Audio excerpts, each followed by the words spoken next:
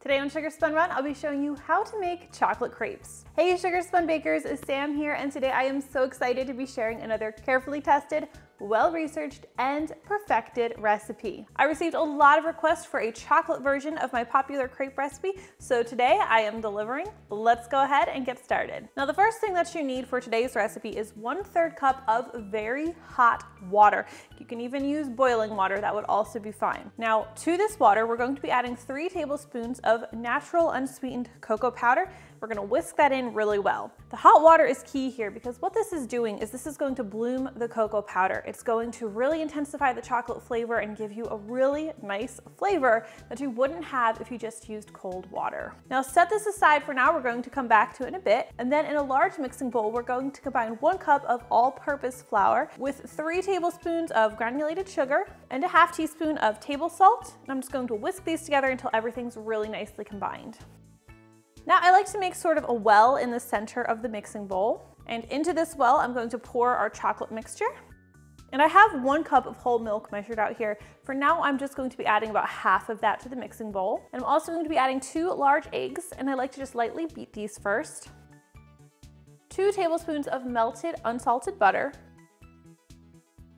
and 3/4 teaspoon of vanilla extract. Now we're just going to whisk everything together. I'm going to start in the center, so I'm getting the liquid ingredients nicely combined, and then moving outward and incorporating the dry ingredients as well. And I want to do this until I have a nice smooth mixture. Now I don't add all of the milk at once because I find if I do, I end up having too much liquid and then I end up with a sort of lumpy flour mixture. So now that I have this mixture well incorporated and nicely combined, now I'm going to slowly add the remainder of my milk.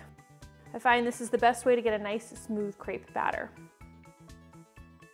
All right, once this is smooth and well combined, your batter is really just about done. However, with crepe batter, one of the best things you can do for it is let it rest in the fridge for at least 30 to 60 minutes. So I'm just going to cover this with a piece of plastic wrap, and I'm gonna pop it in the fridge and let it chill for about an hour. The great thing about crepes is this batter is ideal for making ahead, and you can let it sit covered in your refrigerator for up to 2 days before using. Now, once your crepe batter has had time to rest, we're going to want to head over to our stovetop, and I highly recommend using a non-stick pan when making crepes. You do always want to briefly stir your crepe batter before using it again after it's been sitting, just to make sure everything's well combined. Now turn your stovetop heat to medium, and I like to use a little bit of either vegetable oil or canola oil, and I'm just going to use a pastry brush to very lightly coat the bottom of the crepe pan with a little bit of oil. You do not want to use too much. Using too much can actually make your crepes turn out rubbery. Now this pan needs to heat up before you add your crepe batter. The best way to tell if it's ready is if you hover your hand over the pan, you should be able to feel the heat radiating off of it. Every time I make crepes, I feel like the first one is always an experiment. It always comes out a little bit wonky, so give yourself a little bit of grace with that first crepe. But once your pan is nicely heated, we're going to take our crepe batter, and we're going to take about 1/4 cup of batter and pour it into our pan. We're gonna lift that pan off the heat and tilt and swirl it until that batter is nicely distributed all the way across the bottom of the pan in a nice even circle. It should just be a very thin layer. We'll return this to our stovetop heat, and we're going to let this cook. Now, how long it takes to cook is going to depend on a lot of factors, like exactly how much batter you used and exactly how hot your stovetop is.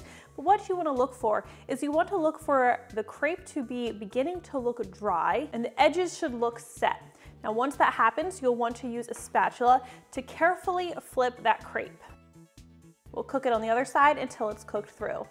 And like I said, the first one always seems to come out a little bit funny. I always consider it my test crepe. So as soon as you're finished with that one, we'll just remove it from the pan, take it over to a plate, and then we're just going to brush our pan again with a little bit of oil. Again, go really light. And the pan should already be warm, so pretty much right away you can add additional batter. Again, tilt and swirl that pan. And once again, we're going to cook this until the edges look set and the crepe looks dry. And we'll flip it and cook it until it's cooked through on the other side. All right, now these chocolate crepes are perfectly thin, perfectly chocolatey, great for serving warm or chilled. They are flexible enough, you can roll them up and put a whipped cream filling in them, or you can just fold them and serve them that way.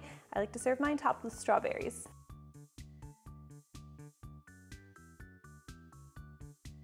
And that is how you make my favorite chocolate crepes. I really hope you guys enjoyed today's recipe, and if you try this one out, please leave me a comment and let me know what you think. I always love hearing from you. Thank you guys so much for watching, and I'll see you next time.